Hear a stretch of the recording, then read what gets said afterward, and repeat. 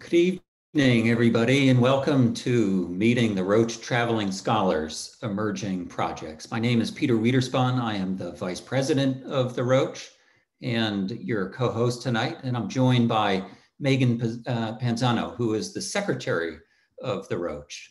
And we will also meet our two most recent Rotch scholars, David Costanza and Kyle Barker, who will provide overviews of their Rotch competition proposals and development process, as well as discuss their experiences as they are during a pandemic, being involved with the Rotch Traveling Scholarship. Just a little bit of history of the Rotch Traveling Scholarship. In fact, it's a long history. It's the longest history of any architectural design competition in the United States. It was founded in 1883 and has been awarding scholars funds to travel worldwide ever since then. And the eligibility requirements are for US citizens who have obtained a professional degree, a Bachelor of Architecture or a Master of Architecture degree, from an accredited school within the last 10 years. And there are the other requirement, if you will, is that you have a connection to Massachusetts. The Rotch family was a Massachusetts, Boston-based family that started the scholarship. And so the guidelines, the bylaws speculate or insist that you have either a full-time professional experience in a Massachusetts architectural firm, or that you have received an accredited degree from one of the accredited schools of architecture in Massachusetts. For more information on the Rotch Traveling Scholarship, you can visit the BSA website at architects.org, or you can go directly to the Rotch Traveling Scholarship website at rotch.org. Just a little bit of background about the process of becoming a winner of the Rotch Traveling Scholarship. We solicit applications that are due in January. We actually will look through the eligibility requirements for each applicant and notify people if they are eligible or if they are not. And then there are two design competitions, and this is unique to the Rotch Traveling Scholarship. Many traveling scholarships are kind of an application or a portfolio process. This is a two-stage design competition. It is a fairly rigorous process, and both Kyle and David can attest to that, and they will in just a few minutes. The first competition is basically a weekend long. It starts Friday and ends on Monday, and that gives you a weekend to prepare approximately 2 boards. Sometimes those requirements will change from year to year, and that is an anonymous jury. So out of all of the applicants that participate in the preliminary competition, we select generally between 5 and 6 finalists. And so those 5 or 6 people are then joined by the runner-up from the previous year, and I'll explain that in a minute. And so all of those finalists then have basically 2 weekends in a full week, a 10-day period in which to participate in the final jury, or the final competition. And that's in March. And then by the end of March, the Rotch Traveling Scholarship will assemble a jury and invite the participants to come to Boston if there isn't a pandemic, and present their work directly to that jury. And at the end of all of those presentations, then the jurors will deliberate and then announce that very evening who the winner and the runner-up will be. And so the winner, of course, is receives a stipend for travel, and that travel needs to begin by the end of that calendar year, again, unless there's a pandemic. And so David Costanza, who was our 2020 winner, actually just began his travel, and he visits us tonight. It is midnight, somewhere between Treviso and Venice, Italy. And we're really delighted that David is joining us tonight. Just to continue the idea of the runner-up, the advantage of the runner-up is that in the subsequent year, you get a bye from the preliminary and are invited directly into the final competition. There have been instances where the finalist, the winner, has not been able to travel. And in those cases, the runner-up will then become the winner. So then in those cases, we have two winners in that year. And the person who was the runner-up will then receive that stipend and proceed with that travel. So that travel is not only do you have to present to the Rotch Traveling Scholarship Committee an itinerary for your travel, but also a research agenda. So the expectation is that you will have a specific research agenda. You will use that travel to fulfill that agenda. And when you complete your travel, you will make a report, which is a pretty wide open proposition, but nonetheless, we collect all of those reports and they are stored at the MIT Library Archive. So with that, I would like to formally introduce our two guests tonight. So David Costanza, as I said, was the winner of the Rotch Traveling Scholarship in 2020. And he's currently just begun his travel. And of course, in extenuating circumstances like a pandemic or social unrest, the travelers, the scholars are in constant contact with the Rotch Traveling Scholarship Board and the Rotch Committee to make sure that everybody is safe. And so this year and last year, we let the winners decide when they felt it was safe. And so the schedule is slightly different this year. But nonetheless, it looks like the world is getting to be a safer place, and David has decided to begin his travel. And it's also a great pleasure to introduce Kyle Barker, who's a senior associate at Merge Architects, a adjunct professor at Northeastern University, where I also teach, and is the 2021 Rotch Traveling Scholarship. One thing I will add is that both David and Kyle were runners-up before they were winners.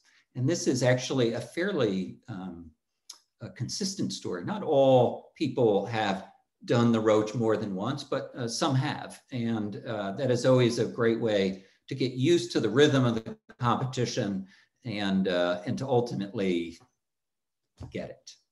So with that, I'm going to turn it over to David Costanza, and he'll present his experiences with the Rotch.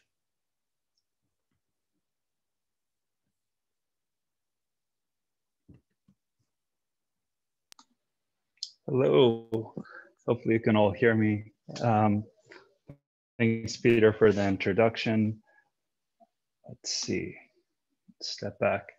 I wanted to, first, it's very exciting to share the work. When I presented in spring of 2020, we had originally planned to actually present in person, and that is just as things were starting to shut down at the beginning of spring. And the presentation was delayed, and eventually we started the virtual format. And so it's really great to share the work to a larger audience. I think so far only the jury has really seen this proposal. So I'll largely present my proposal for the second round competition for the 2020 scholarship. But I maybe will elaborate really quickly on a few comments that Peter brought up, and I'm sure Kyle will expand on these. But it's been a kind of a long process applying to the Rotch competition. I think my first application was in 2016.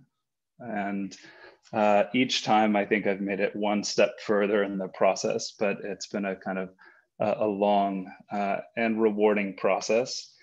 And I think for those of us, especially that are involved in academia or working full time, those 10 days go by really quickly, and that weekend's often quite busy as well. So trying to balance, these sort of competitions with other preoccupations makes it particularly challenging.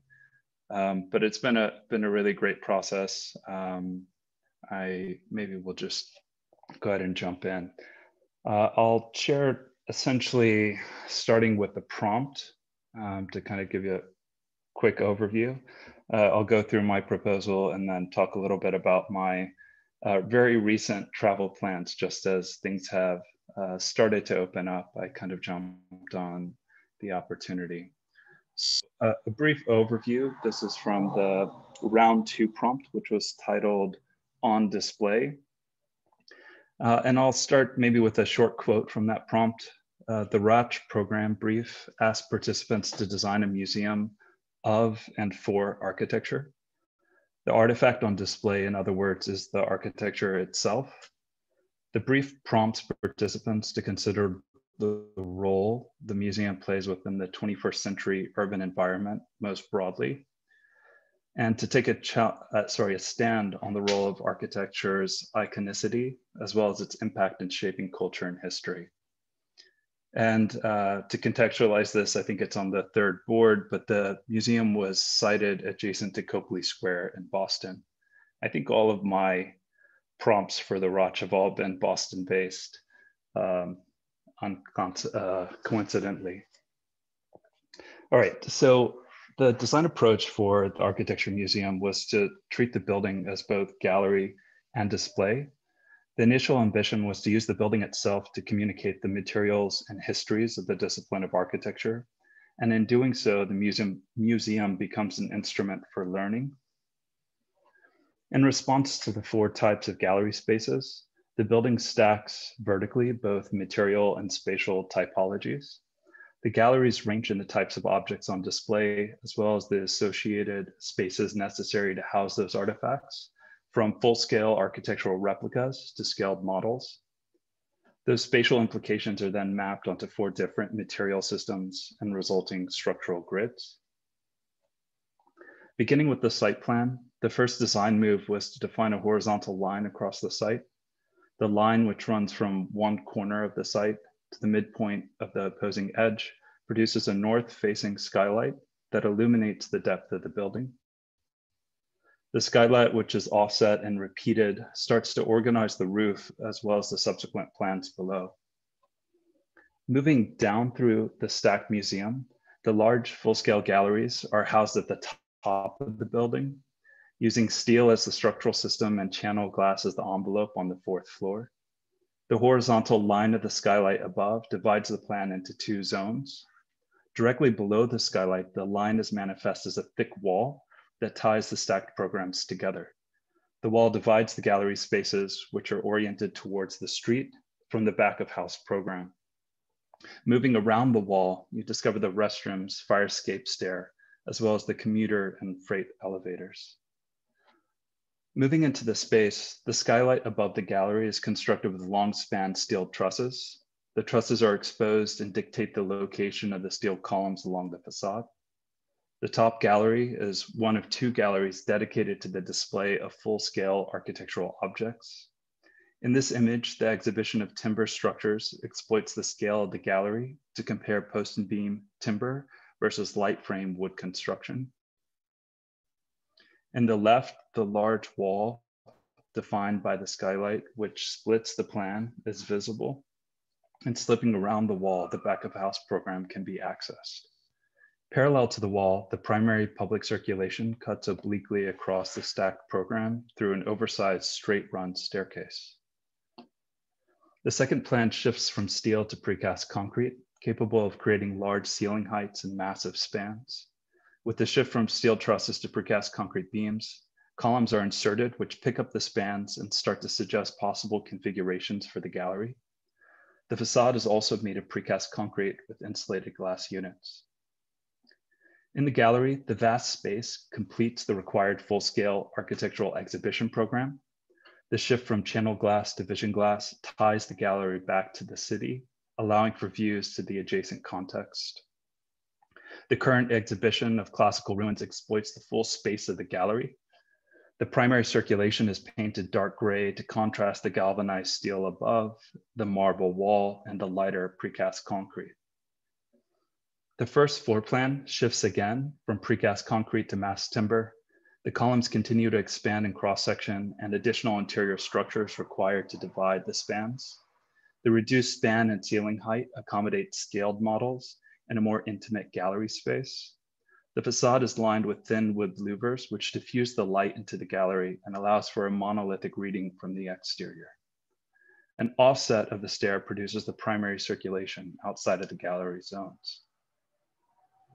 Entering the first floor gallery, which is sized to exhibit scaled architectural models and prototypes, the wood structure participates in the display, producing model stands between the structure. In this case, scaled geometric objects which explore material and form are on display. A scale model of the museum itself defines the edge of the gallery space. The elevated model represents the datum of the ground, the above ground and below ground program, as well as the distinctive skylights which illuminate the galleries. The 4 stacked material systems are explicit in the model: steel, concrete, wood, and stone. Returning to the ground floor plan, the shift from timber to stone further reduces the column spacing and increases the cross-section, resulting in a nested urban landscape that steps down to create an entrance plaza, museum shop, and urban exhibition space. The primary entrance to the site is on the right or the east side of the building. Here, the entrance allows for a straight cut across the plan at grade. Moving down either through the ramped landscape or stepped interior, the primary entrance is defined by an entire facade of thresholds, which allows the program to spill out from the building into the sunken plaza. The lower elevation of the plaza separates one from the speed and intensity of the street, while allowing for views back to the adjacent context in Copley Square. To facilitate the entrance and exterior plaza on the ground, the building steps back on the ground and first floor, producing a covered exterior urban space. Entering the building from the sunken plaza, the step space introduces a hierarchy and organization to the otherwise open plan. The stone wall ties into the floor and to the columns on the ground level. The stone also extends past the facade to the adjacent exterior urban spaces. To the left, the 2 public circulations are visible: the ascending staircase to the elevated galleries in the background, and in the foreground, the descending staircase to the galleries below. Aligned with the axis of the stair, one can see either to the top gallery, made of steel and illuminated through large skylights, or down to the media gallery and the auditorium below. The 2 straight run stairs are of equal width and stacked to facilitate above ground and below ground circulation. The digital media gallery is located just below the urban. The subterranean conditions found here are conducive to the light-sensitive forms of display and projection. The perpendicular concrete walls act as display surface for hanging or projecting digital media. In addition, the space below the public plaza becomes the museum storage. The exhibition gallery receives indirect illumination through the stair opening. The edge of the stone wall is visible to the right. The half-round profile allows the wall to float within the space. To the right of the image, the back of house space is still visible. The current gallery utilizes the walls as display surface for a video installation, which explores the aesthetics of architecture and projected future media. Finally, the primary auditorium is positioned to negotiate the lowest 2 floors.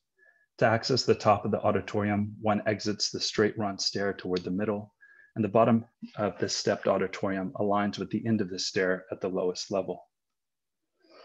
The elevation and subsequent sections tell the story of the building. The stacked galleries, which expand as they ascend, are clearly visible. The stacked straight run stairs, which parallel the stone wall, visibly tie the various galleries together. And the horizontal line of the skylights is revealed in the section.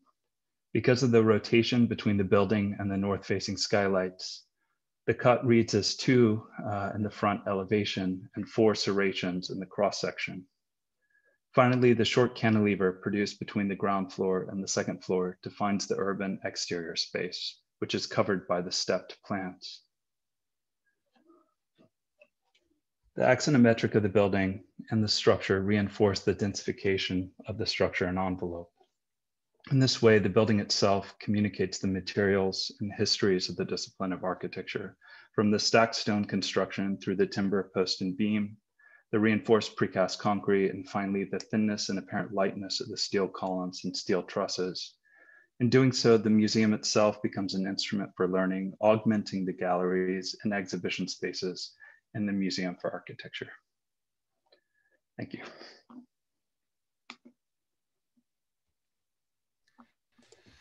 Thanks, David. That was really wonderful. I was reminded in one of your images that the one time, maybe the first time that the jury realized what the building actually looked like was one of the models on the model floor.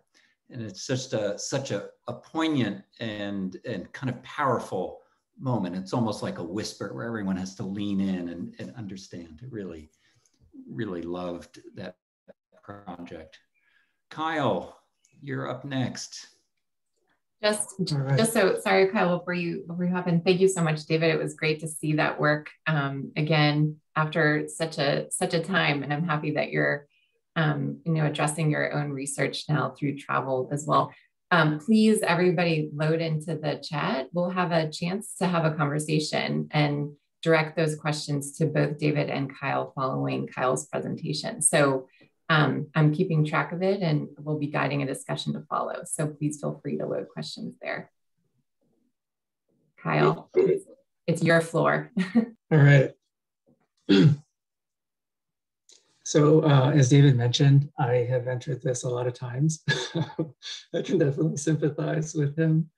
So the way I structured the presentation was I'm gonna talk about this year's project in more detail, and then use the second bit of the time to just kind of give you a sampling of the previous entries. I thought for those of you that are interested in entering this in the future, it might be inspiring to see how many times I tried. So I'm going to get into it. So the prompt for this year was to design a data center for an abandoned dry dock in the seaport. The data center was supposed to include a museum and to provide a reason for the public to visit this site. So to give you a sense of the scale of the dry dock, it was about the size of a football field. So a lot of scale and complexity for 10 days. And for those of you that may not be acquainted with the data center typology, these buildings are typically kind of warehouse style buildings, rows and rows of servers. They typically have a hot side and a cold side, which is to make the heating and cooling more efficient. So they're really driven by the heating and cooling loads. So conventionally, these have been, you try to minimize the surface area of the building to minimize the heat loads, but there have been a lot of advances in the last decade.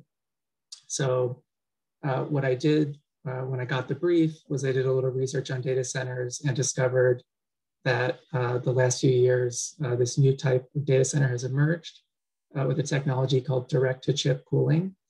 So basically, instead of heating the entire space, they're using water in a tube to direct the cooling right at the point that it's needed to the processor.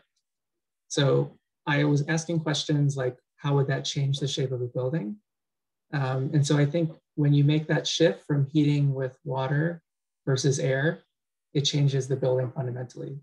And so instead of minimizing the surface area of the building or the envelope, you actually want to maximize it.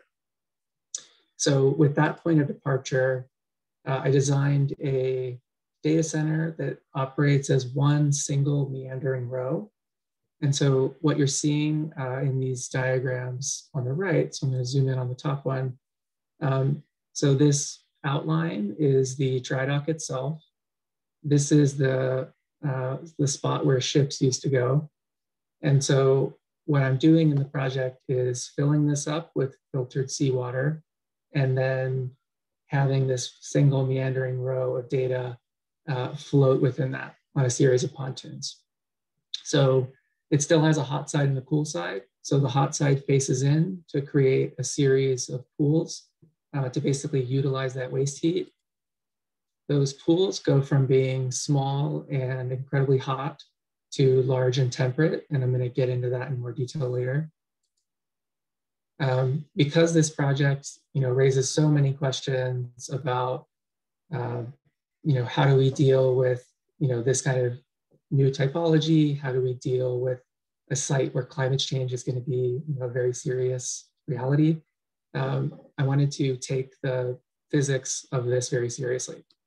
So what this drawing is showing is kind of how the whole thing works. And what you're seeing to orient you is this is a slice through the project. So you're seeing basically an Olympic-sized pool in the foreground. You're seeing a greenhouse in the background, which I'll talk about more later. You're seeing a elevated running track overhead. And then this small area in the middle is the data center. So this is the dock with the pontoons that allows it to float in this filtered seawater. You would climb down this essentially submarine hatch into, at this area, it's 16 feet tall, so that also varies across the project. But when you clamber down that ladder, you would have basically the servers on your one side, and then essentially nothing on the other. So to zoom out, what actually is happening in the walls of that is that you have this closed loop radiant system. So the way it works is you have cold water that runs through the walls.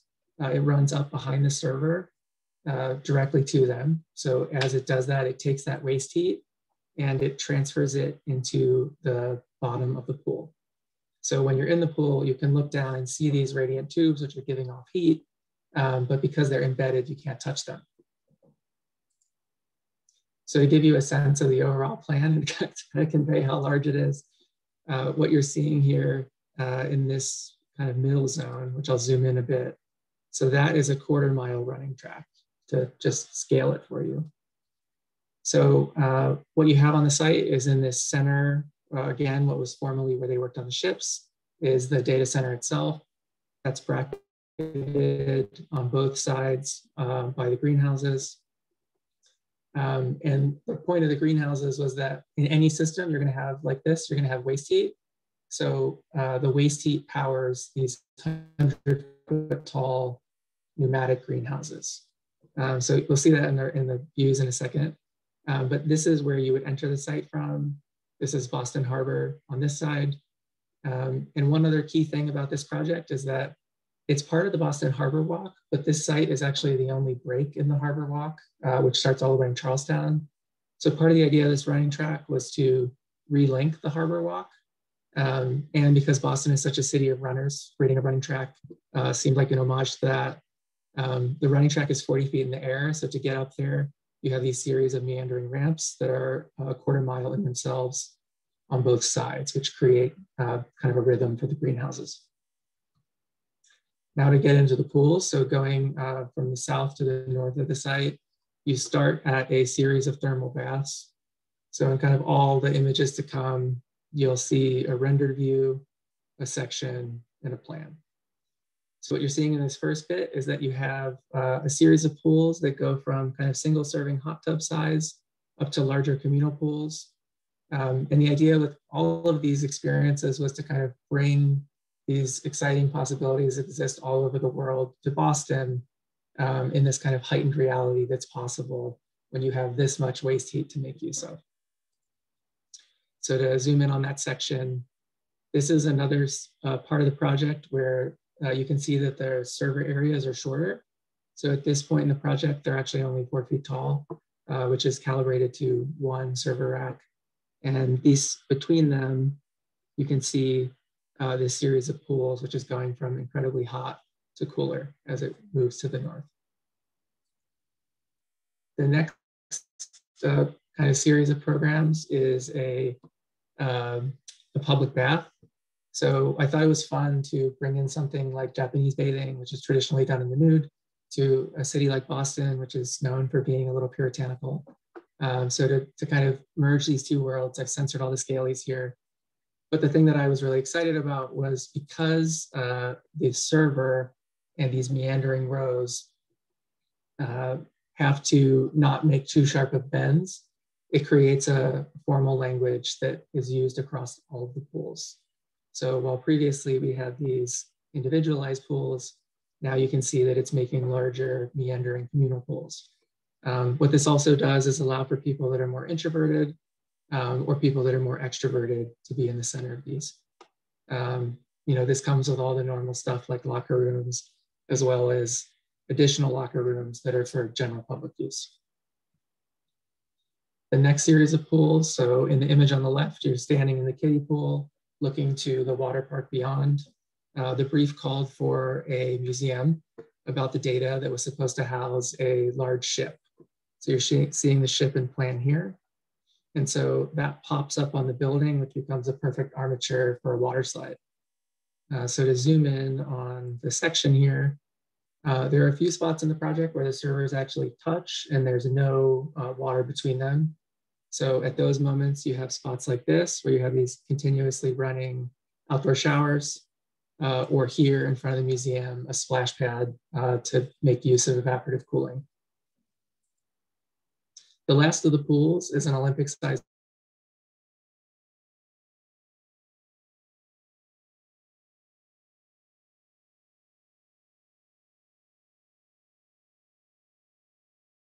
pool. Because these pneumatics, so again, the waste heat from the servers is being used to power these inflatable greenhouses. Because Boston gets hot and these are going to be up all year, those would naturally build up pressure. So the idea was that that excess pressure powers an artificial geyser, which gives you that evaporative cooling. It's a nice homage to the whales in the harbor.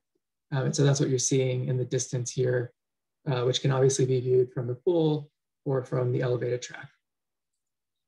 So there's the geyser there. The other thing, so I mentioned the greenhouses. So I wanted to think about how people could, again, this idea of heightened reality. So I like the idea of coming to Boston to visit the tropics. So you enter the greenhouse, which is this lush environment, and you can experience the trees both from the bottom, but as you meander your way up this track, you can view them from canopy height, which is what you're seeing here. You punch through it and pass over the pool. So you're seeing a swimming event going in the short direction of the pool, the observers there. And then on the other side, the south side of the site is the desert. So it's the only place outside of Arizona that you can see a giant saguaro cactus, again, from both kind of the top or the bottom. So here you are, a little cowboy looking at the cacti. So with any kind of project about data centers, because they have such high security demands going on inside, which is one of the challenges of the brief. And so I thought there were really two good opportunities to do this. One is the basement of the museum. So what you're seeing in this image is that in a secure environment, you can view through the museum, which is having an exhibition on data centers, through to the actual data center, and then through that into the shallow end of the swimming pool. So what you're seeing is you get that kind of summer Olympic swim cam view, and you can interact with people that are outside, but those people can also kind of view in and see the glow of the data. Similarly, the hatches that I mentioned earlier that access the data, the idea was that those would have a tempered glass top. And so you would not be able to see the data, but you would be able to experience its glow. So it becomes almost like a series of ambient lighting around the site.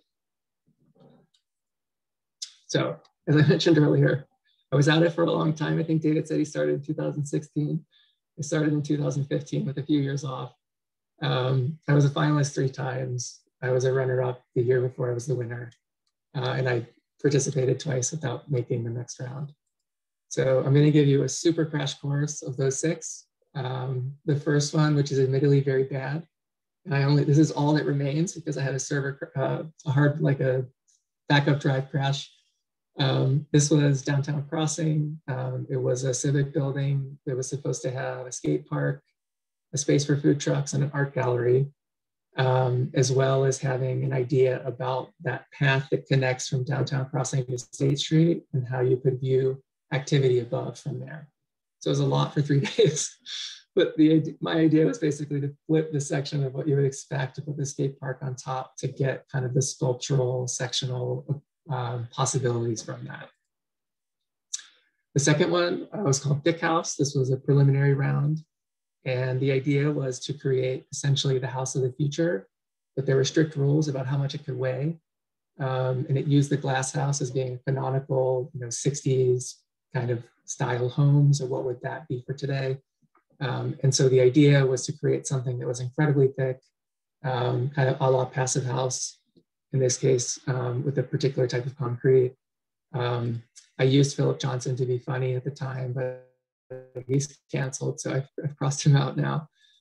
And this is just showing how the panels of the system work, which after competing in this time, I was really excited about the project, so I kept going with it. And so this is kind of the after stuff that I've done developing that idea further.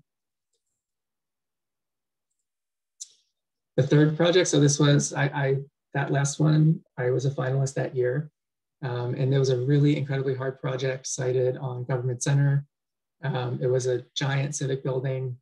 And I'm not going to get into the details, but I think the funny thing about this competition is that it's such an intense 10 days, and you are not supposed to talk with anyone about it. So you're in your own world. And I did not even realize that I was riffing off the Hancock building so incredibly hard. I mean, it is a parallelogram plan. It's a thing that's hard to do in Boston without invoking that. But essentially the idea was that Government Center is a series of concrete brutalist buildings. They were using concrete for its kind of sculptural qualities. So what I thought would be interesting to dialogue with them was to use concrete in a totally different way. So how could you make concrete look as thin as possible? So I got really nerdy about slab details of cutting it back to make it all kind of dematerialized.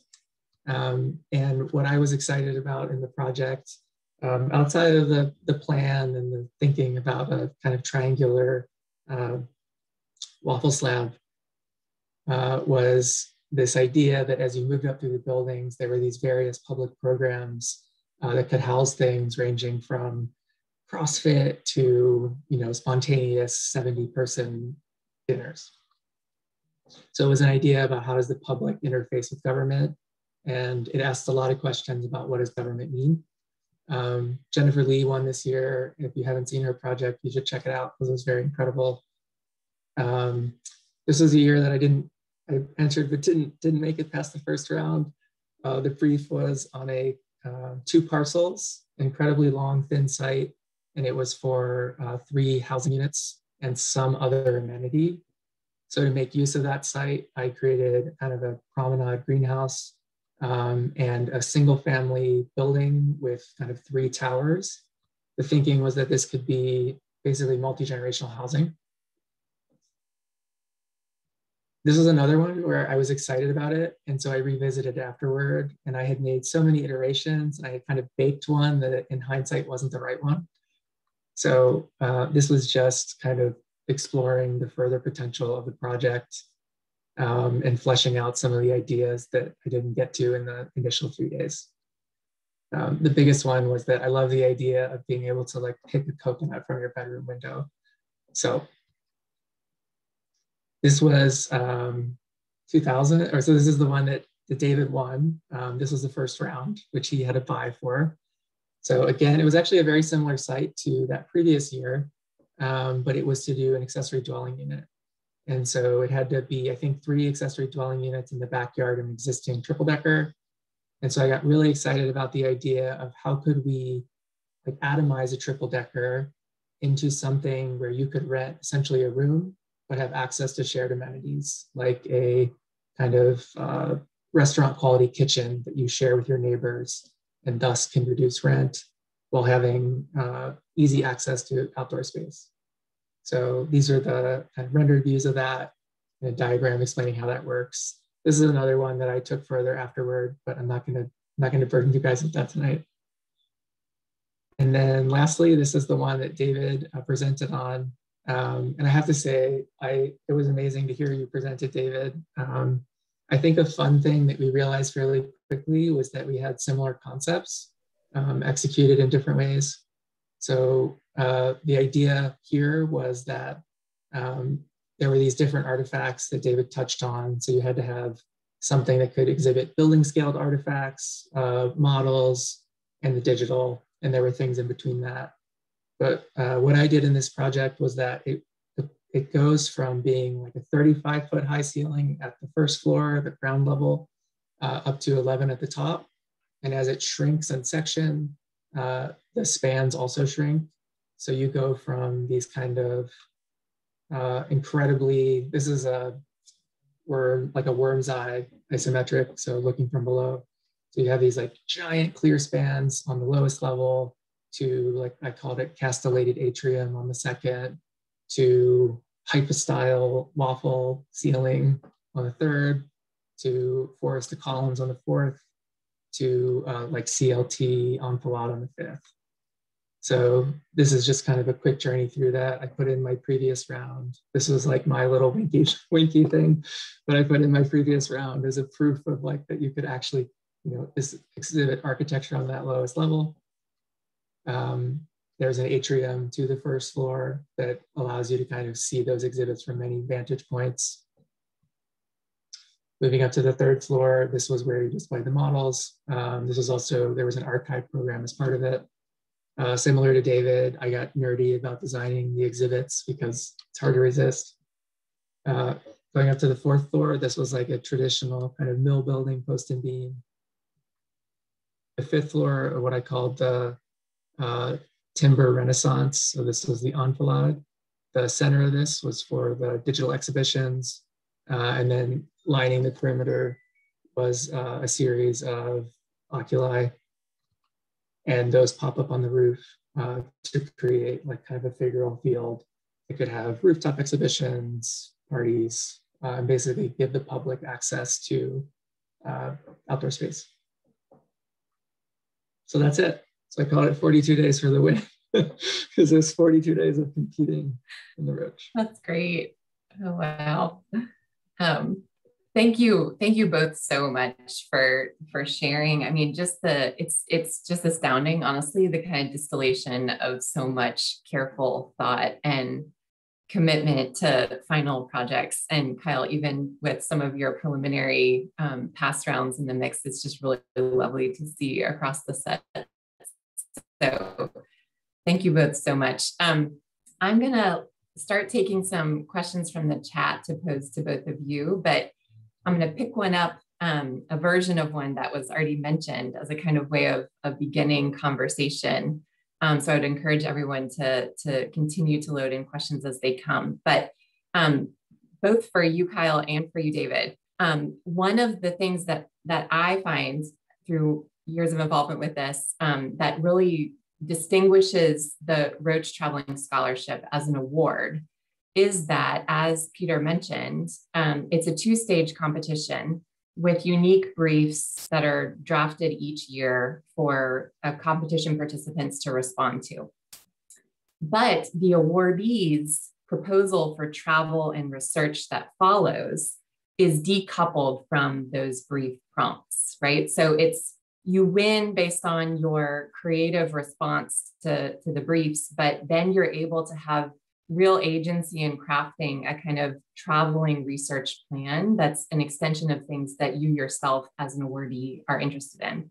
So I'm hopeful that Kyle and David, you guys could speak a little bit to the personal projects that are maybe extending from your Rotch Award, David in 2020, Kyle in 2021. Just kind of unpack a little bit for us kind of what you're planning. I know in Kyle's case, it's very, very preliminary and that's fine, but you know, what are you turning to? What are you looking at? Yeah, I can start since I've had a year additional to think about it a little more. I think something that was present, well, first, it's a really interesting and strange format for exactly those reasons, that there is no travel proposal. It's two more or less blind design competitions that then result in a traveling scholarship, which is really, I think, but also unique and for a lot of reasons. For me, it was a really valuable kind of moment every year, returning back to it as a way to work on a design project. I mean, frankly, teaching, I don't kind of annual return to the Rotch competition to take on a design project. And for me, it was very valuable over the last, as Kyle mentioned, maybe 5 years or so to do that. It also kind of exercises a different portion of our capacity as architects, that from writing proposals and submitting grants, which is, I feel like, what most of my life has become, to actually being a designer.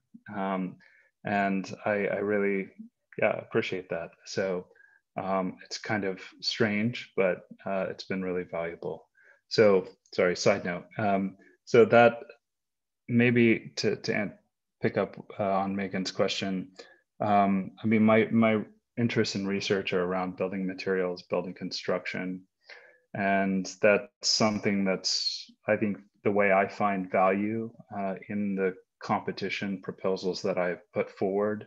I mean, certainly for the Rotch, but in others as well.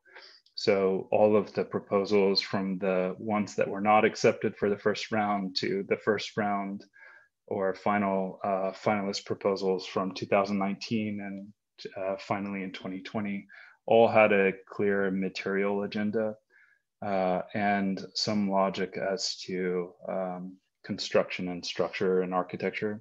That's very broad. I can be more specific, but it's something for me that gives value to the proposals. They're not, in my opinion, formally exuberant in any way. They're really trying to express something else about how we might approach a design project through an understanding of materials and construction. So that was present, certainly, I think, in the proposal. I think it's also curious, Kyle and I did not speak at all and had similar sort of ideas about how materials could play a larger role in a building dedicated to a museum for architecture. So maybe our buildings had some overlap in that way, or our proposals had some overlap in that way.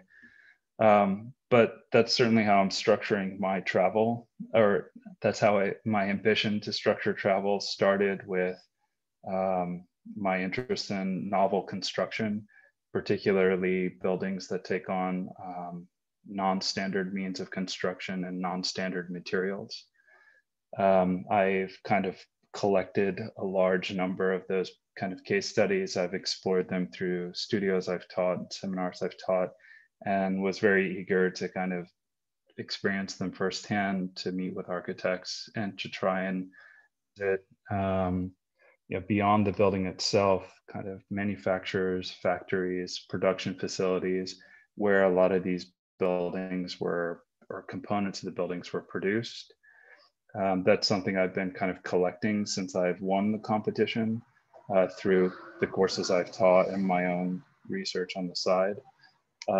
As I think Peter mentioned in the intro, I've just very, very recently, a few days ago, arrived to Italy. It was one of the few countries, or first countries, to kind of open up to vaccinated travelers. So I just got here. I'm still kind of working through what's possible right now, hoping to visit as many of the kind of projects from my list as possible over the summer. But because of the situation, understanding that the other half of this will come later, and hopefully at that point, more places will be open. There are many countries that, well, let me step back. I was hoping to structure the travel around non-Western architecture. So not to simply travel in Europe, and particularly in Italy. I was hoping to travel to South America, to India, to Japan, and a few other places where I had collected most of my case studies. And so I've had to kind of retool that a bit, seeing that a lot of those places are not accessible, at least this summer, and hoping that I can visit those places and things will be in a better place during the second half of my travel. And then, I know it's a long answer, but maybe the last thing I'll say because I noticed I didn't see all the comments because I was presenting, but I saw a few. Someone asked about, did you take 10 days off of work to do the competition? Sadly, I did not. I was teaching the whole time. So I had a full teaching load, and I'm sure Kyle was teaching and working as well. So it's a tricky thing to balance. It was done simultaneously. I think it was 1 or 2 weeks off from my spring break. So it was done simultaneously. So it really, I think 42 days is optimistic. I think it's more like 100 hours. But yeah, maybe Kyle can expand on some of that. I can say just before I pass the baton to Kyle, thank Yeah. you, David. Yeah. We're so thrilled that you started your travel, and we'll be kind of living vicariously through you in whatever duration of rolling out your plan comes. So it's really exciting to kind of be tracking along your research beginning now. You know, we do for both stages of the competition have constraints set that in terms of deliverables. So it is a lot of time, but to the question of, did you take 10 days off work? We as a Rotch board and as a Rotch committee comprised of local practitioners and educators in the Massachusetts area schools are very sensitive to also being able to make this available to as many people as possible. So we're always in conversation about what's the right deliverable set,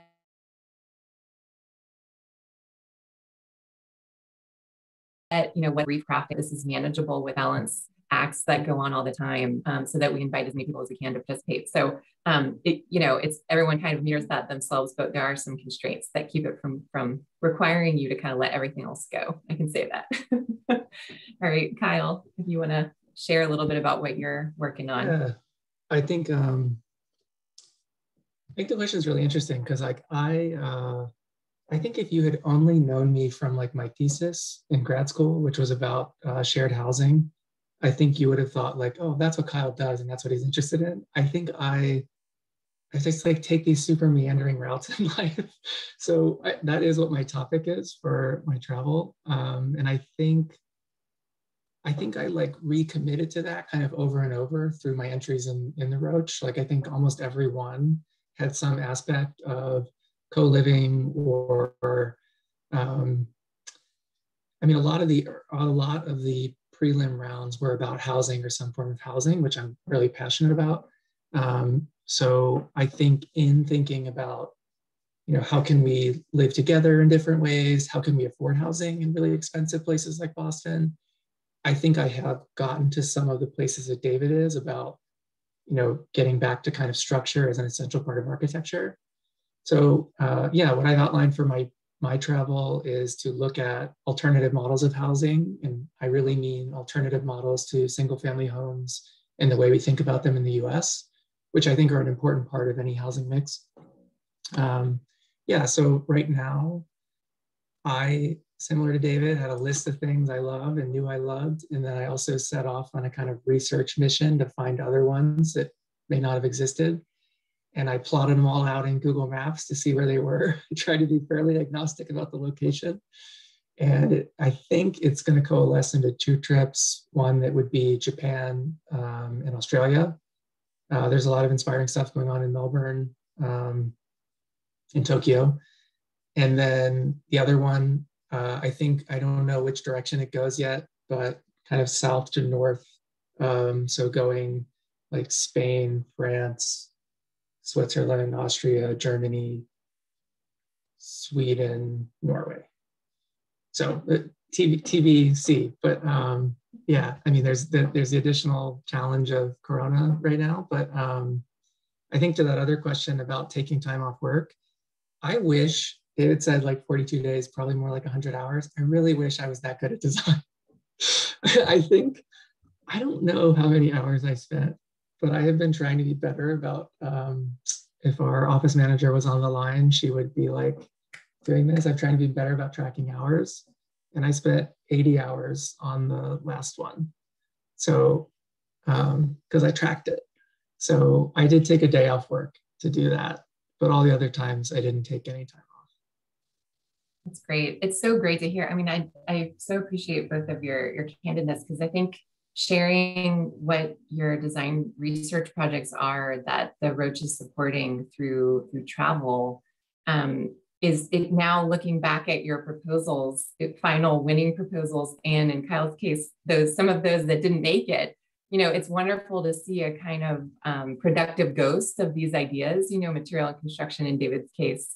And I had seen a preceding final where you were runner-up that addressed that too the year before. And in Kyle's case, to kind of see that trickle through, I think is really wonderful. To use subsequent attempts to sort of tune up your own agenda, I think is really smart.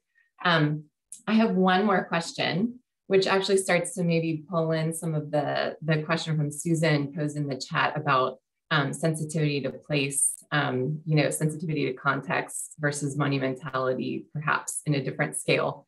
But, one of the things that the Rotch Traveling Scholarship, explicitly supports is the ability to interact global issues, global perspectives on certain things that have to do with place, culture, and the built environment, to interact those things with a kind of Massachusetts-based way of doing things, right? Because you guys have been educated in this environment, you've practiced in this area, you have a kind of rootedness, let's say, to Massachusetts approach.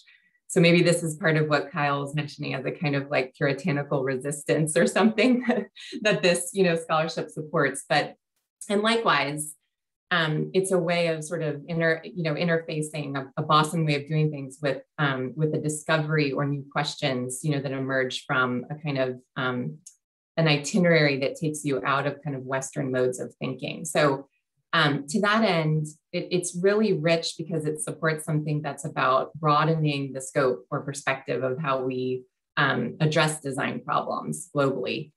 How do you both think that the discoveries made or the questions that emerge from your Rotch travel and design research, how do you envision that being accessible to others later in your career? That could be through, this is not a call for you to necessarily right now have to share your Insta handle. It could come through books, it could come through teaching or courses, but I kind of am interested in how you are imagining or speculating on making discoveries about a kind of broader approach to place in the built environment through travel research accessible to others.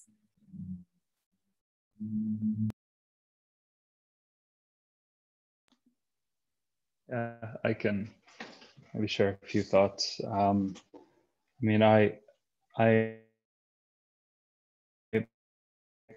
Because this is tied into my larger kind of research agenda in academia, I'm hoping to turn it into something more substantial than just the kind of Instagram images or kind of shared thoughts throughout the travel, and try and maybe coalesce everything into a publication that addresses some of the places or catalogs some of the places I want to visit in person, with some that maybe I won't be able to visit, but still expand on the same themes.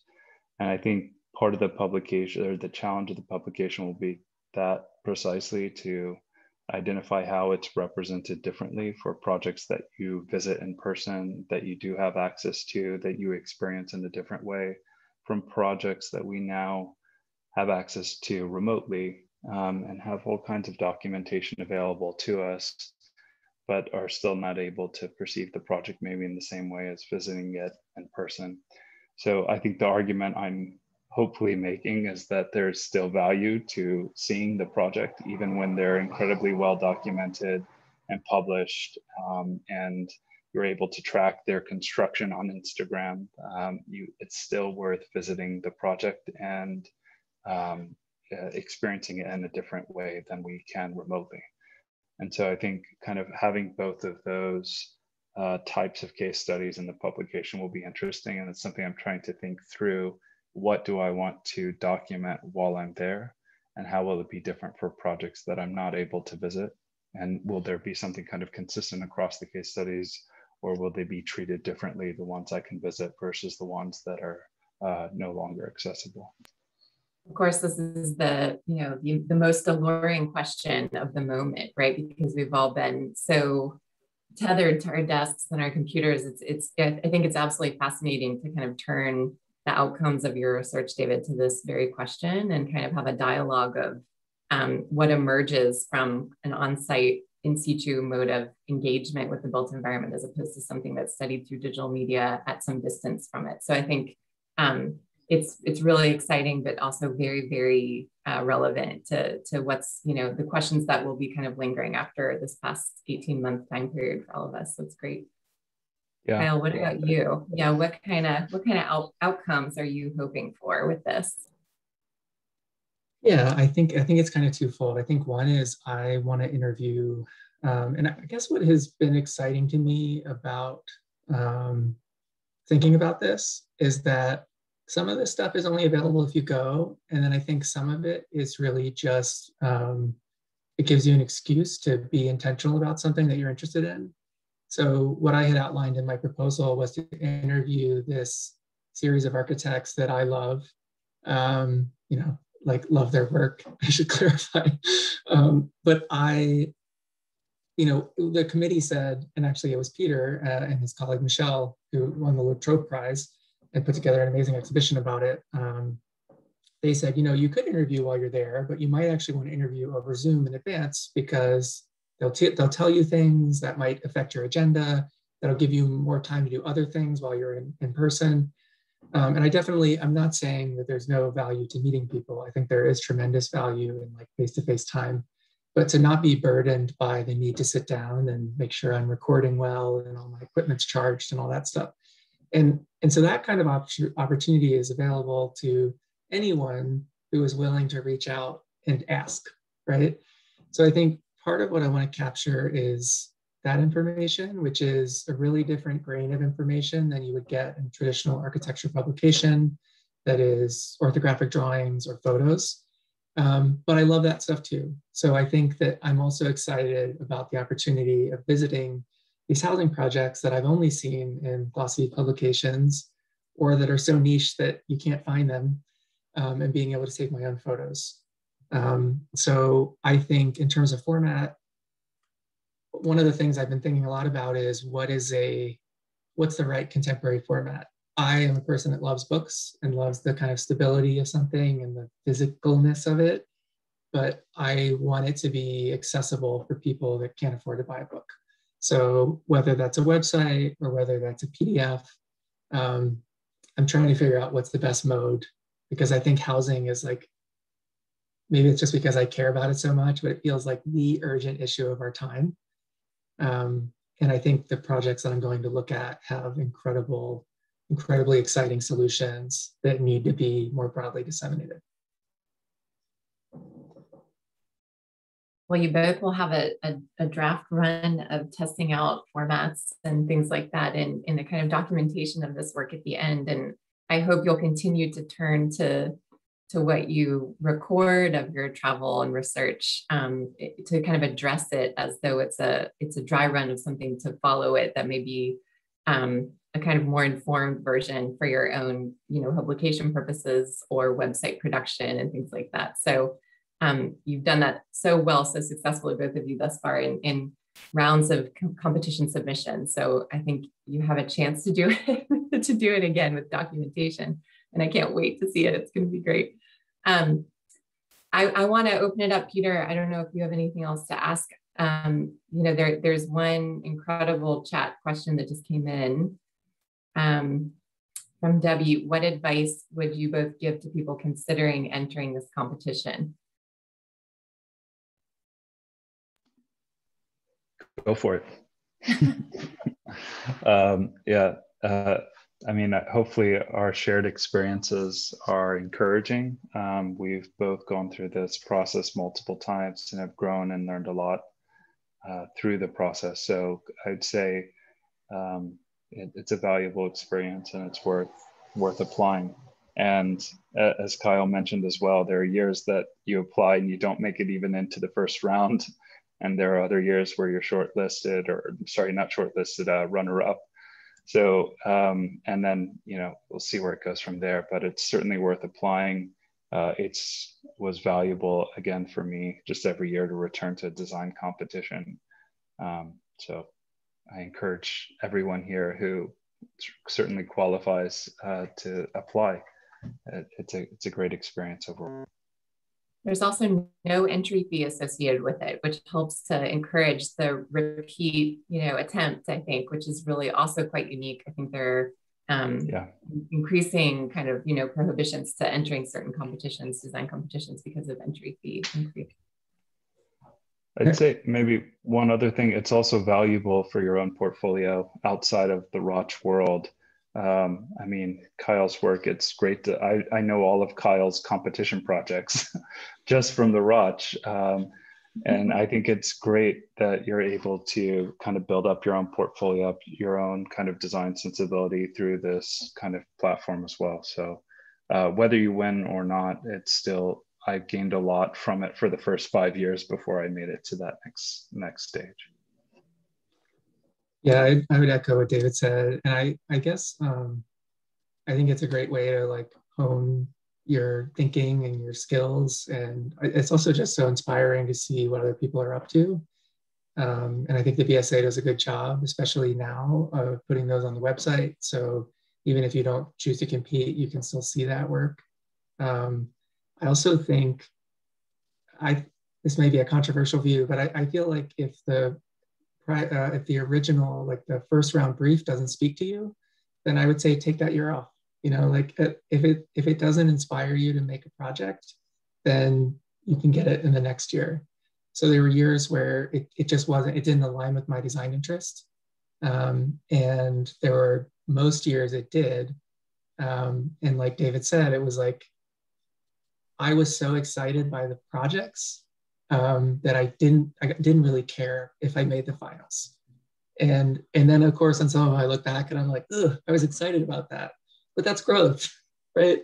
Like if you look back at your work and you see the shortcomings, it means you've gotten better. So I'd recommend it to anyone. That is not only a really interesting and critical question, but the person who is asking that question, if I'm not mistaken, Debbie McDonald is a past winner of the Rotch Traveling Scholarship, if that's the same Debbie McDonald. She was actually the first woman in the long history of the Rotch to win the Rotch Traveling Scholarship. So Debbie, thanks for joining us and posing these questions. And I'm sure you have equally deep advice to offer folks that are interested in the competition.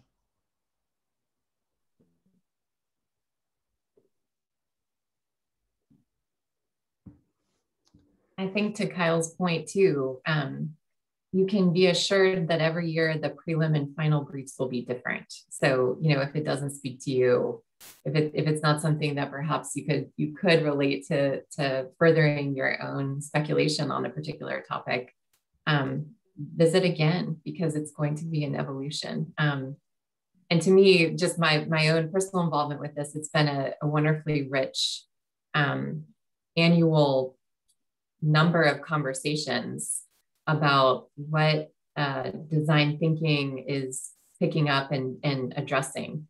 So it's a kind of barometer of pressing issues, but also of techniques and methodologies and scale that are all part of our conversation in crafting the preliminary and the final briefs for the competition stages. So I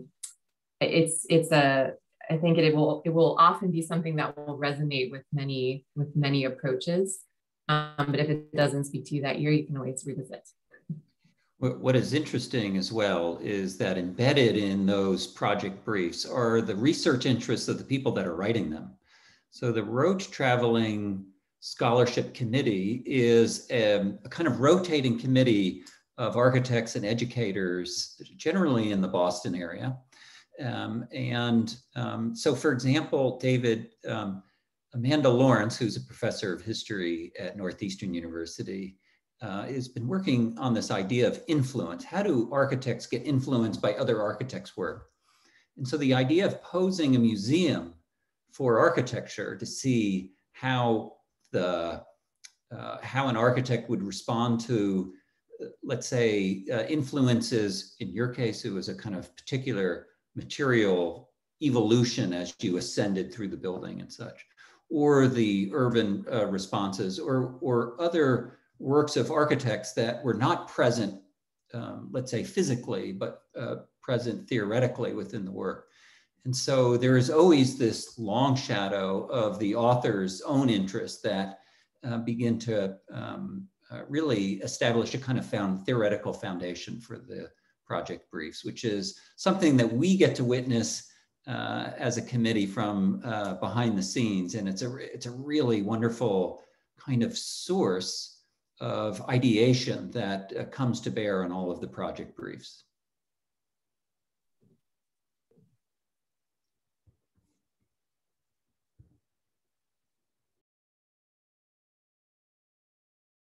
Might have time for one more question if anyone has it, or summary statements by Kyle and David.